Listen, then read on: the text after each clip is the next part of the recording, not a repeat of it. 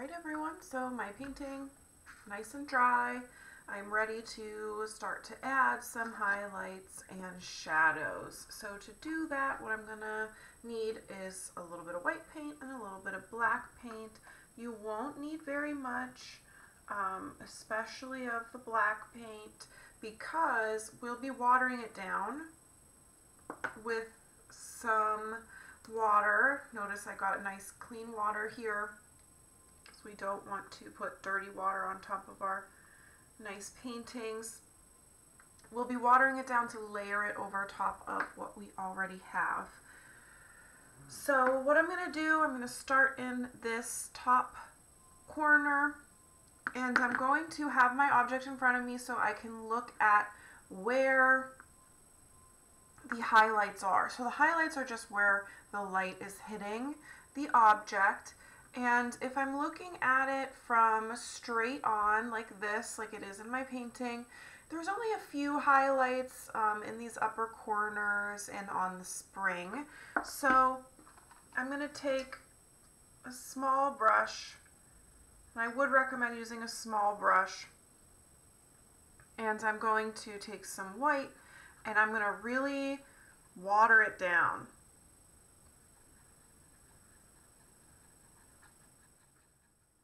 And then I'm going to just start to put some highlight on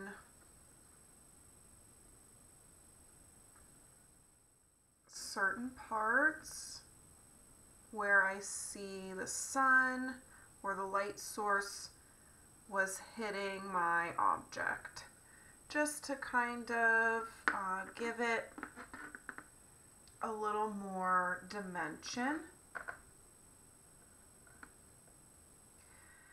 And I'm not seeing much else on this view where it's just flat.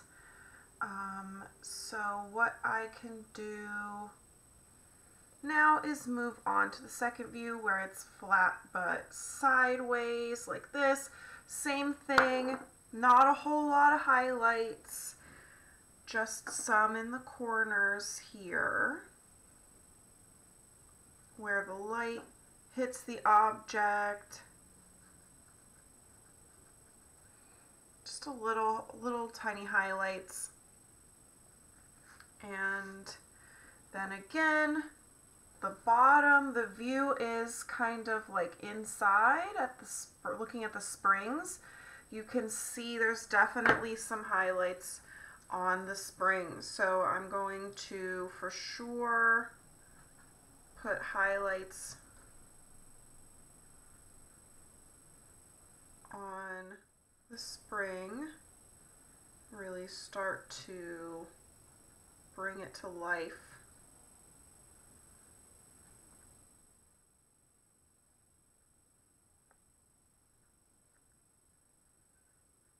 But that's really, I think that's the only place I'm seeing a lot of highlight. It's mostly in shadow.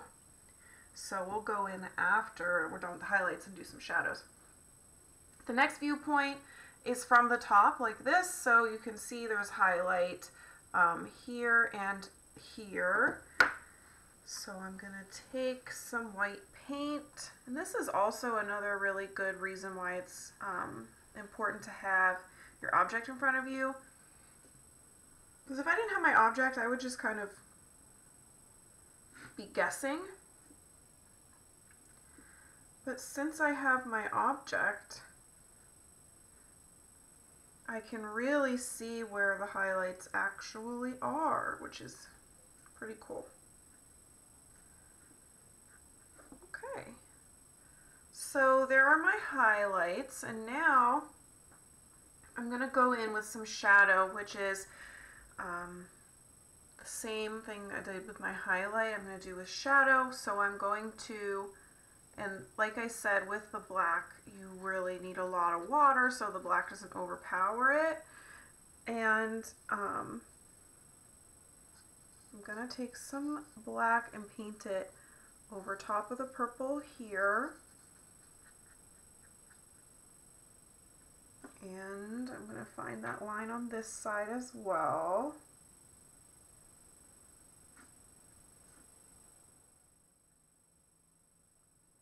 Because the front was kind of in shadow. And I'll do the same thing kind of right next to the springs.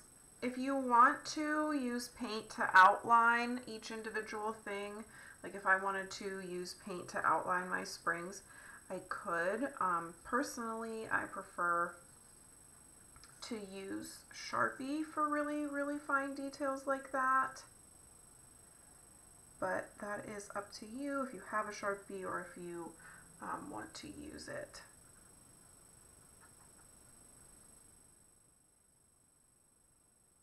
And next to the spring was pretty dark in shadow. And so I'll take some water and kind of bring that shadow up.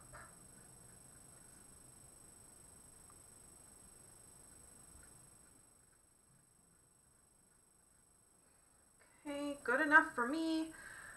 Now I'm going to put just a little bit of shadow in here.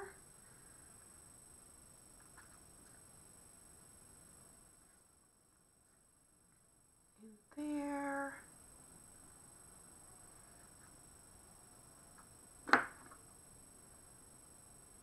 In this negative space here. And again, this is just watered down black paint. And then also kind of along here, which this is a tricky one because the green is so light.